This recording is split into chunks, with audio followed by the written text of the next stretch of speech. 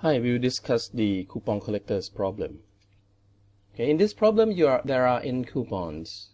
Okay, and you only get these coupons by buying these boxes of candies. Okay, each box gives you a randomly chosen coupon, and you want to collect all the coupons.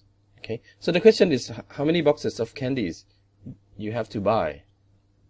So let's look at one example. Suppose there are 5 coupons and you buy the first box of candies and it gives you coupon number 1, right? So you're done, right? So you have one of coupon number 1. And then you keep buying, right? You buy another box and you get, say, coupon number 3. So you say, hey, I'm getting coupon number 3. And the third time you buy another box and maybe you get 1. Right? If you are unlucky, then you say, oh, okay, I get another 1, and then I already have 1, right? And you buy another 1, you get 4, then you say, oh, okay, I get this coupon number 4. I checked it. And then I keep buying, right? And then I might get another coupon number 3, and then it doesn't give me any new coupons, right? And then I buy something and I get number 5. Okay, I say, oh, okay, this is number 5. I'm happy. And the last one, usually the last one is probably the hardest to get. So you buying another coupon, you get 1. Okay. You buy another coupon, you may get another 4. You feel like, yeah, I should get 2, but you still don't. And finally, in the end, you get 2, and then you check this, and then you get 2. And then, yeah, I get all the coupons. Okay. And how many boxes of candies that I have bought? 1, 2, 3, 4, 5, 6, 7, 8, 9. 9 boxes. So this is the number of boxes of candies that I have to buy in this simple illustrative example. Okay. All right. So you may ask, like, what's how many boxes that you need? All right. So let's look at the one extremely lucky case. Okay, is it possible that you only buy n boxes of candies and get all the n coupons? Okay, so this is a quick quiz for you. I will wait for a few seconds so that you can think about this. And if you need more time, you should stop the video and really think about it. It's really close to something that we have done before.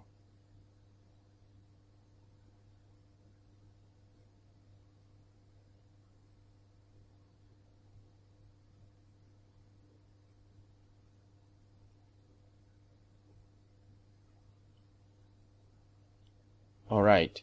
So now, when we want to compute the probability again, we need to think about the outcome, right? So how many outcomes are there?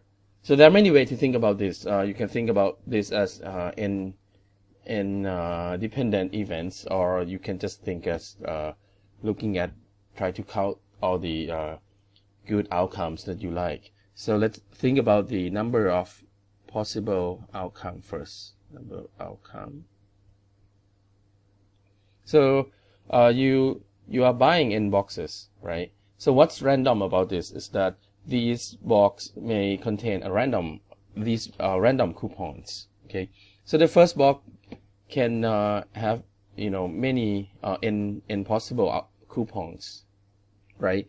And then the second box also have n choices. Okay, so if you combine all of this, there are these are n-step processes, right? In each step you have n choice. So the number of cards is n times n times n up to n times. So it's n to the n. Okay. Now let's think about the number of desirable outcomes. Okay. So let's call this as an event E. Okay. So what's the size of event E? Okay. Note that the first box you can get anything, right? So you have n choices for the first box, okay, of the coupons. And then the only way you can get all the coupons after buying exactly n boxes is that in the second box, what do you need to get? Right. you have to avoid the first coupon that you have already got. So it's this many choice left. And on the third box, you have one less choice. And you have all this up to 1. And this is n factorial. Okay. So the probability of the event E is just n factorial over n to the n. And we know that this goes to 0 as n goes to infinity, right? Because this was one of the exercises we did, we've done, right? All right. So you have to be extremely lucky so that you only buy n boxes. Okay. All right. This kind of thing is again related to the balls and bin experiment. You can definitely phrase this coupon collector as the balls and bins experiment. Okay. Recall again that in this balls and bins experiment, you have n bins, and we throw n balls into these bins independently at random. Okay. So I'm gonna leave you with this description of balls and bins, and I'll let you think about how to phrase, how to talk about the coupon collector under this balls and bin experiment, and I will give you the answer in the next segment. Okay.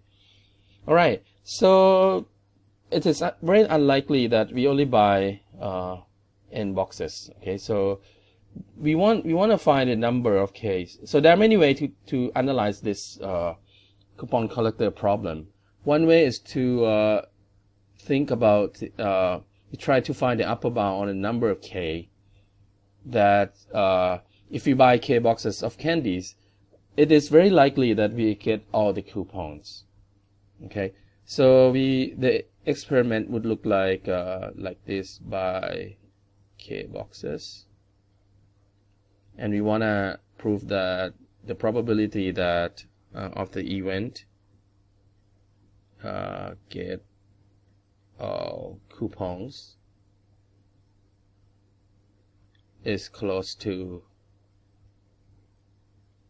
1. All right, and if we gonna follow this approach, we have this is pretty much, if you recall, this is pretty much like the case when we did with the fullest bin. Okay. Therefore, I'm gonna leave this to you. You can go back and try to understand the fullest bin analysis again, and to use that approach to prove this, to get some bounds on this. Okay. And we'll do that in the practice problem. All right. So let's end this segment where we introduce the problem of coupon collectors. With these two questions. Okay, a little bit more than usual, but I think. So the first question is to let you think about the balls and bins experiment that we have seen many times. Can we use this to express this coupon collector problem as the balls and bin experiment? Okay, and also we have done the fullest bin analysis, and this approach, this same kind of analysis, can be used to show that, can be used to give you the upper bounds on the number of boxes of candies that you have to buy to get all the n coupon with high probability.